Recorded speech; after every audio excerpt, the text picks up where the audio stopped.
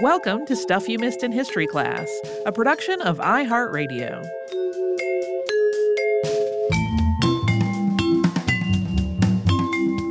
Hello and welcome to the podcast. I'm Holly Fry. And I'm Tracy B. Wilson. So this is a two-parter that I have had on my list for a while. I had it scribbled down in a notebook as Jean-Baptiste Denis -blood. This is also one that if you are a regular listener to our show, we actually interviewed a woman, we didn't, previous hosts Sarah and Deblina did, named Holly Tucker, who wrote a book called Bloodwork about this topic, which I used a lot for this one. But there's so much more in terms of the narrative of the story than they were able to get into that it really merits its own discussion. Because as I started researching Jean-Baptiste Denis' life, which was well before I actually started doing this episode, it became so immediately apparent that he was embroiled in a lot of conflict professionally, and the controversial nature of his work was so vehemently opposed that it really halted the development of medical science in some key areas. It's also one of those stories that gets told and retold because there are some very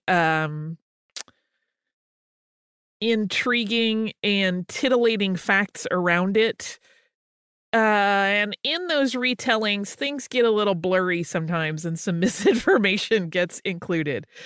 So I thought it was worth really doing kind of a deeper dive on it. And Denis' story also happens smack dab in the middle of a time when Europe was absolutely obsessed with science and very competitively obsessed with science. The work that was being done in England and France as scientists were racing to understand what blood really was and how it functioned was very much an intellectual battle between the two nations. The reigns of Charles II of England and King Louis XIV of France were very explosive in terms of cultural and scientific development, with each country jockeying to claim supremacy in various disciplines. And the story of blood transfusions is very much part of that. It also is, a contrast between the two countries in terms of their culture and ideology.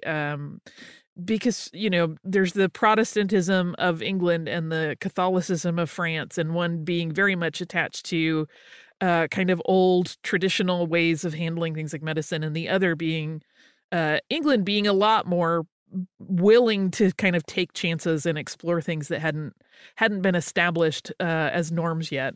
But even within France, there was a lot of argument going on among men of science about whether transfusions should be attempted at all. And so we are going to start today by talking about some of the scientific work that led up to these contentious battles over transfusion. This first part is going to cover then Jean-Baptiste Denis' early life and career. And then in the second part, we are going to get to the events that ultimately led to 2 court cases in Paris regarding Denis' work. Heads up. This first part in particular mentions the use of animals in medicine. I feel slightly guilty because whenever Tracy does a subject where there is animal testing or animal use involved, she's so careful to make it palatable so I won't cry. And then I always come in with something like the rabbit test and also blood transfusions with all the dogs. There are reasons that I actually think it's important to talk about this. We're going to keep the details in terms of the literal medical, kind of gross aspects of it as minimal as possible. But there's no way to not talk about the animals because they're a big part of these medical developments. And it also opens up a door where we can talk along the way about the various perceptions and reasonings over the ethics of using animal subjects, because even in the 17th century, people were divided over this issue, and the medical community was having a lot of debate over it. So that is how we are approaching Jean-Baptiste Denis and the development of blood transfusion science. Yeah, and I will say we also have similar conversations about subjects besides animals and how much detail to include without it being horrifying or traumatizing to people. If folks are like, how come I only hear this warning with animals? It's not a conversation that's limited to animals in our... No, not at all. It's one of those things I think we both try to juggle all the time, right? Not falling into the sensationalism of relaying information, but still getting the important aspects of it conveyed that allows us to touch on the nuances of any given subject. It's a little bit tricky across all kinds of spaces in history. Correct. So to get into the blood conversation, in 1616, William Harvey published his observations about blood circulation, and he kept working in this area, and he turned this into a whole book that was published in 1628. This book was called Exercitatio Anatomica de Mortu Cordis et Sanguineus in Animalibus, and that was published in 1628. And these discoveries of Harvey really kicked off a period where scientists were incredibly eager to unlock all the secrets of blood and its workings. And often because of how little was really understood, this did lead to experiments that are incredibly cruel by today's standards, including things like injecting animals with all manner of substances to record the reactions. And the way people thought about animal testing at the time, and also just about animals, was far different from the way most of us think about animals today. Philosopher and scientist René Descartes, who lived until 1650, had made the case with great vigor that while animals were mechanically similar to humans in terms of having basic functioning systems of organs and muscles, they were not thinking, feeling creatures. That was not how everybody felt. There were definitely people who believed otherwise, but Descartes' ideas enabled this mindset that became common enough in the science community that animal experiments were likewise becoming quite common. But the idea of the physical body being connected to the soul was also something that was hotly debated, and intellectuals tried to both untangle and reconcile the worlds of science, religion, and philosophy as they worked this out. In 1658, there was a significant breakthrough in knowledge about blood and its working when Dutch naturalist and microscopist Jan Swammerdam looked at blood under a microscope. His description of what he observed is the first recorded known documentation of red blood cells. Eventually, people got this idea of transferring blood from one being to another, and the British Royal Society was the first to successfully complete an animal-to-animal transfusion. They did this, of course, using dogs. In 1665, Englishman Richard Lower had begun experimenting with transfusions in dogs, and he was able to refine his technique to a point where he was consistently successful in transferring blood from one dog to another. A number of different experiments by Lower and others followed, and they were done to determine, for example, if the breed, size, or ages of the dogs involved had any impact on the success of the procedure. Parisian scientists were aware of these efforts, and one in particular was a mix of fascinated and also frustrated when the findings of these experiments were published in Paris. That person was Jean-Baptiste Denis. And just in case anyone wants to look him up, his last name you will find spelled two different ways, Denis, D-E-N-I-S, and also Denis, D-E-N-Y-S. And the beginning of Jean-Baptiste Denis' life is not really documented at all. His year of birth is placed kind of by estimate only, landing him as having been born in the mid-1630s. His father was a craftsman. He made water pumps. Those were increasingly popular at the time, not just for their obvious utility uses in homes, but also as luxury items for the wealthy to ensure that they always had lush gardens. Denis' interest in medicine started when he was a boy, and his patient was himself. He had asthma as a kid, which his doctors were not able to control. According to his own account, the treatment that had finally worked was one that he devised himself, which was inhaling sulfur. Picturing a 9-year-old doing self-experimentation, and it's a little unsettling. Denis went on to medical school. He received his medical degree from the University of Montpellier, and then he settled in Paris to begin his career. And he was really, really ambitious. Although he had come from a working-class home, he wanted to make a name for himself as a doctor and treat the highest echelons of Parisian society. But having earned his degree outside of Paris made him an outsider, both physically and also in terms of how he was perceived. Montpellier did not have the reputation of Parisian schools. This was in part because its students were viewed as more interested in carousing than learning, and also because the faculty and curriculum there were known to break tradition and to be more willing to explore new concepts in science that would have been practically heretical in Paris at the medical schools there. By the time the work being done in England was published in Paris in the periodical Philosophical Transactions, Denis was really eager to learn about it, but he did not have the money to get a copy. He was making ends meet for himself and his new wife by teaching anatomy to medical students and dissecting bodies in his own home while students looked on. He could not read English anyway, so if he had been able to get his hands on a copy of this, he would not have been able to read it.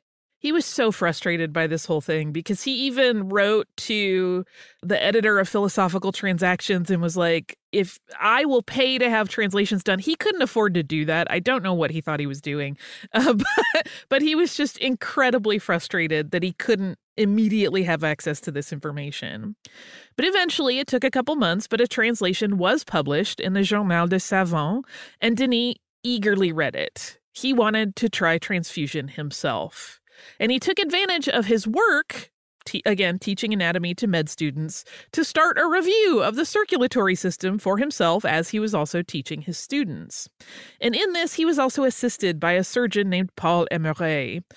And Denis' obsession with circulation is said to have been mocked by some of his Parisian students during these lessons. Denis' first experiment with dogs was really ambitious. He wanted to keep both animals alive, and this was something that the English experiments had never done. He also bled a third dog that was not part of the transfusion as sort of a control. All 3 dogs survived the procedure, and Denis kept them in his home for a week afterward to track their health and behavior. All of them regained their strength and vigor. And since we are currently on a positive note with everyone surviving the trials, this is a good time to pause for a quick break, and we're going to thank those sponsors that keep Stuff You Missed in History Class going.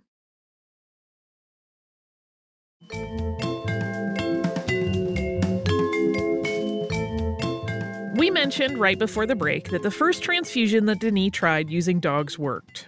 Both of the animals that were actually involved in the transfusion survived, as well as the one that he bled as a control.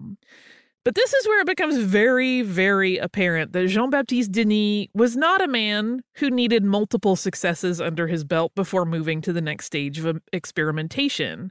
To him, that first surgery was enough to confirm that transfusion worked and that he could keep both subjects alive. So he was ready to move on to the next step. That next step was a 3-dog transfusion, where 1 dog was used as the donor dog to the point of being near death. And then the 3rd dog's blood was used to revive the donor dog. He used the same 3 dogs from the previous experiment, and it worked. Despite some confusion during initial recovery, when it was revealed that one of the spectators had given one of the dogs wine from their cup shortly after it had been let up from the operating table, it appeared that Denis had once again achieved his goal. And so this really emboldened him to prepare for a public experiment. Yeah, this is one of those things where it's like, I don't know what's wrong with that dog. It's not walking quite right, and it's not recovering at the same rate as the others. And then he found out someone had given it wine, and it was like, oh, that dog is intoxicated. Okay. I can't think of a more French faux pas than giving a dog wine, but there you are. The goal of Denis' 3rd public transfusion was to see if he could reinvigorate an elderly, sickly dog with the blood of a young, healthy one. And he decided to perform this procedure outdoors on the banks of the Seine near the Pont Neuf Bridge. There are all kinds of problems with doing surgery outdoors, but we're not even getting into that. He first gave a brief lecture on blood and its properties, and then he began the transfusion. There were a lot of people gathered around, people from, the very upper echelons of society right down to, people that lived on the street. Success, once again. Both the old and the young dogs survived, and at least by his records, the elderly dog seemed to have gained a level of vigor. And this public exhibition gave Jean-Baptiste Denis, who had so longed for prestige among the doctors of Paris, an instant reputation as France's transfusion expert. The experiments continued from there, and he tried all manner of combinations of dogs and in different circumstances. And then he tried transfusing blood from a calf into a dog, which survived. He repeated this and other experiments, pairing different animals and recording the results and writing up his findings for the Journal des Savants and corresponding with other publications as well. He had become famous, and he was not shy about discussing his successes as he worked through the spring of 1667. This all just sounds a little like kind of a mad scientist situation, but other people were also chasing this same information. All of Europe was really trying to unlock the secrets of blood. They were all competing to push the transfusion field farther than the people who came before. Yes, while there were also everywhere detractors. It was a very divisive subject for the medical community, which we will talk about some more. And particularly once that first publication came out of England and was dispersed throughout Europe, people really, really got excited about it. And as experiments progressed, the big goal, of course, loomed large, and that was transfusions involving humans. This opened up discussions of just what species the donor should be. And while some members of the scientific community argued that, of course, only the blood of a human should be used for transfusions into a human subject, these were ideological reasons, they weren't necessarily based in science, Denis did not share that ideology. Jean-Baptiste Denis thought the idea of taking blood from one person to add to the life of another was just a horrifying thought. He believed that animal blood was inherently more pure and thus was a better option. This idea of their purity was developed by comparing the behaviors of animals to those of humans. Denis argued that animals were not tainted by emotion, which he thought would corrupt the blood. Animals also did not drink or carouse. To him, they lived inherently a cleaner life because they were not driven by their passions to make unhealthy choices. This was the first time I had encountered that particular line of thought, and it was a very different approach to thinking about animals in these situations than I had ever come across before, which just fascinated me. So the opportunity to test Denis' idea of transfusing animal blood into a human presented itself in the summer of 1667. There was a teenage boy involved. He is sometimes reported as 16, also sometimes as 15. He had been running a high fever for about 2 months, and doctors had bled him with no improvement. And finally, Denis was called in, although it's unclear how he learned about the patient, whether he was called by the parents or just alerted to it by maybe someone else in the medical community. We don't know what the boy's parents' feelings were on the matter of having an experimental transfusionist suddenly visit their home. But however the matter was ultimately settled, it was determined that Denis could treat the boy. He used blood from a lamb as the donor. And initially, this boy experienced a mild hemolytic reaction. His arm turned very warm, but this was fleeting, and the boy soon relaxed. And then when the patient woke up the next day, he appeared to be cured of this mystery ailment that had puzzled doctors for months.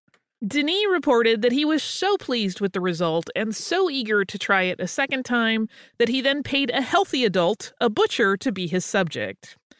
This may or may not have been the same butcher that had assisted with the lamb that was used for the boy's treatment. And once again, things went really smoothly. The butcher reported that he felt fine. He prepared that donor lamb for cooking and left with it. And Denis reported, though, that he found the man just a few hours later drunk in a tavern.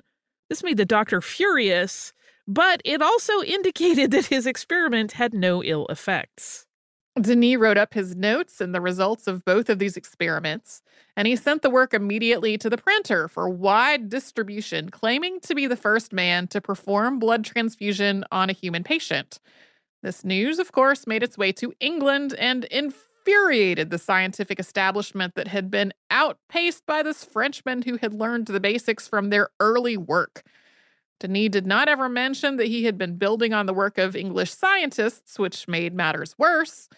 He actually claimed the whole idea of transfusion had been French from the very beginning. He was crediting a Benedictine monk named Dom Robert Desjabet with the origin of this whole idea. Yeah, the idea of crediting your predecessors was already pretty well established in the scientific community, so the fact that he left out all of the English scientists and doctors who had been working on this, as well as then kind of rewriting their history, made people furious. And as a result, the English periodical Philosophical Transactions started running commentaries on the work that Denis was doing. In one, there were passages clarifying that the English, not the French, had conceived of the idea, including this one, quote, "It is notorious that transfusion had its birth, first of all, in England, some ingenious person of the Royal Society having first started it there several years ago." Subsequent issues of the periodical pointed out that Denis was moving ahead far too quickly with human experiments and was not prioritizing the health of the patients, but rather the progress of his work and ego. Much was made of the care and caution of English doctors, being the reason that Denis had lapped them, rather than any sort of scientific lag. It was basically like, no, we're actual scientists, and this person is just an egotistical, over-enthusiastic nutter who wants to, gain fame. Meanwhile, England's Royal Society was furiously trying to catch up and started animal-to-human transfusions of their own. Their initial patient was a man with a drinking problem and a very tenuous mental state. After 2 successful transfusions, the subject started telling people that he had turned into a sheep. That obviously caused a whole raft of other problems. Yeah, while those transfusions appeared to be successful, he kind of tanked that success by walking around London and saying, I think I'm becoming a sheep. We'll talk a little bit more about that fear coming up. So back in France, those initial positive results of Denis' work with animal-to-human transfusion gave him the confidence to try the controversial technique again. France was still grappling with the morality of this whole thing, so Denis had to plan with his associates in private what the next step would be. And that was in part because it involved kidnapping. We will get into the details of how this plan came together after we first pause for a word from our sponsors.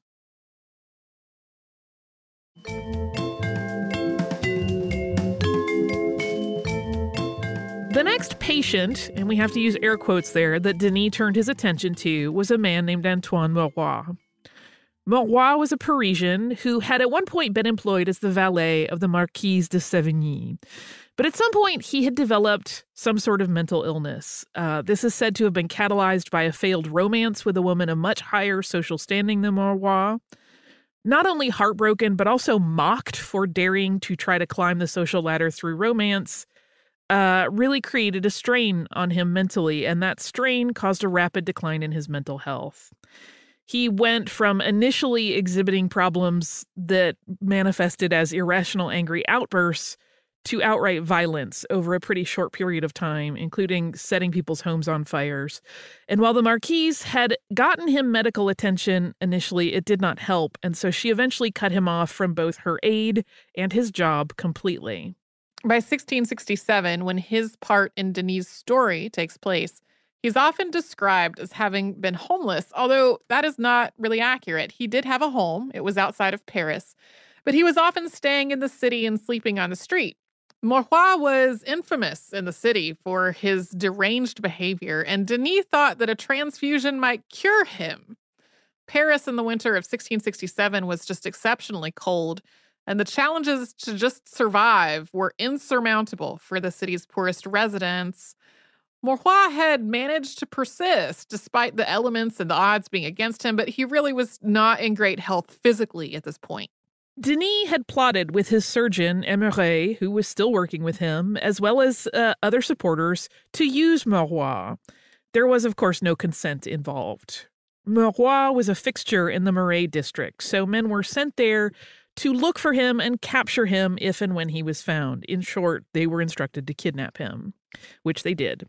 He was then taken to a hostel where his room and board were paid until he was needed for the procedure, in part so that he could have a period of regular meals and a warm place to stay in the hopes of bolstering his physical health before they tried this transfusion. This second animal-to-human transfusion was performed at a private residence belonging to Henri-Louis de Montmort, who was a member of the King's Council and was born into wealth. It was a wealth that had been augmented by his father's embezzlement while overseeing King Henry IV's war treasury. Montmort was highly interested in science, and he had seen Denis perform his public transfusion. And he was essentially using Denis to bolster his own scientific academy. That was a project that he had had in the works for some time, and it was all but obliterated by the establishment of the French Academy of Sciences by King Louis XIV in 1666. Scientists of the French Academy had attempted to replicate transfusions that had been done in England, but they were unsuccessful. So for Montmort, Denis seemed like the key to outdoing them and reasserting his place as leader in the scientific community of Paris. Since the public experiment by Pont-Neuf, which Montmort had witnessed, he had been serving as Denis' patron and ensuring that he had everything that he needed for these experiments. Yeah, he had his academy he had been working on, similarly had patronized other scientists and made sure that they had lab space at his compound. They had all of the tools they needed. They didn't have to worry about, room and board.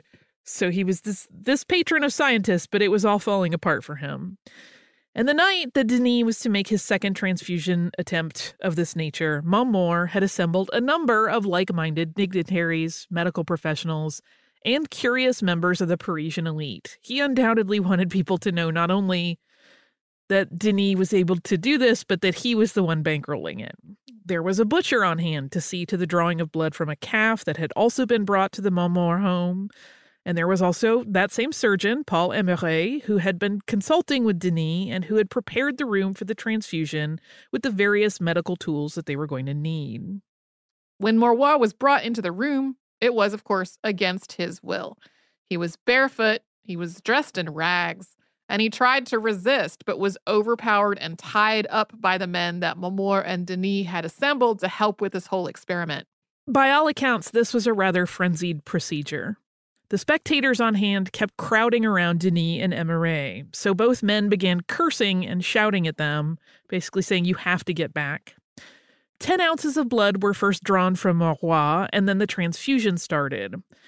But it wasn't entirely successful, even on just a mechanical level. Emeret and Denis were only able to get about 5 to 6 ounces of calf's blood into Maurois. Denis noted that Maurois' temperature rose really sharply.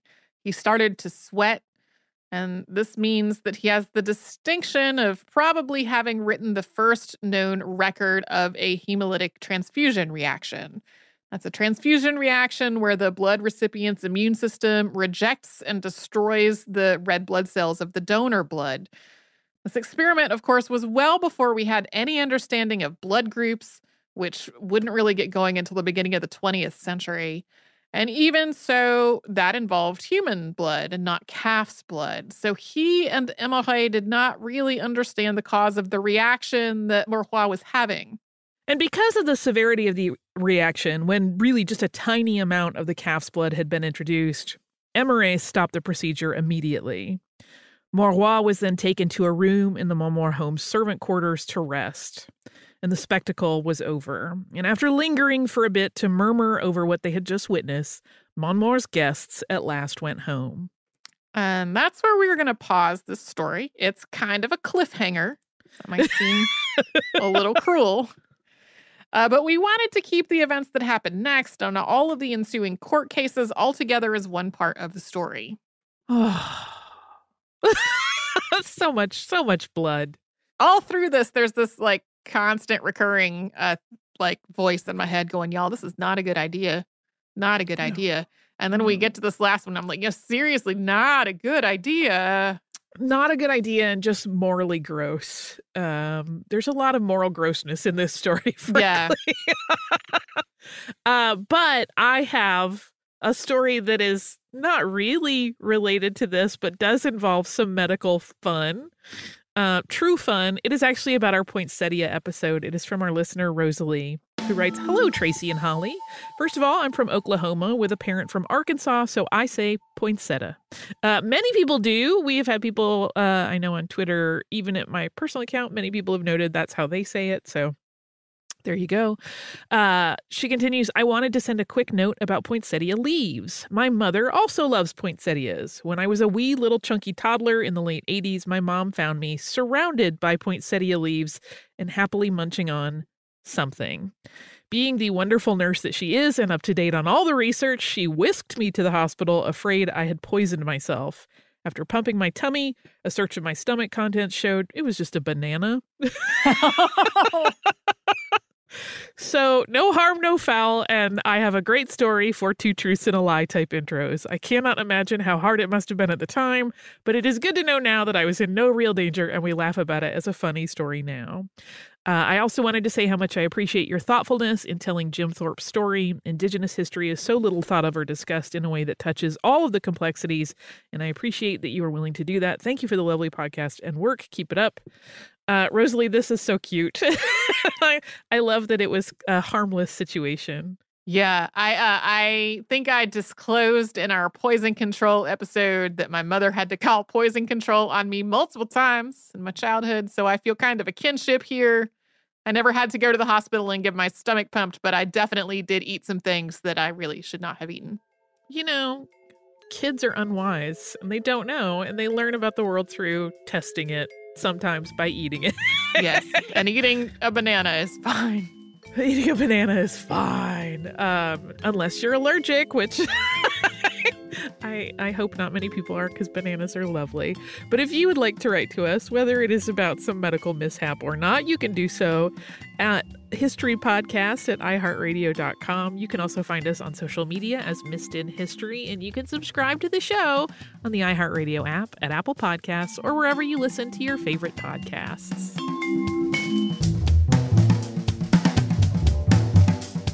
Stuff You Missed in History Class is a production of iHeartRadio. For more podcasts from iHeartRadio, visit the iHeartRadio app, Apple Podcasts, or wherever you listen to your favorite shows.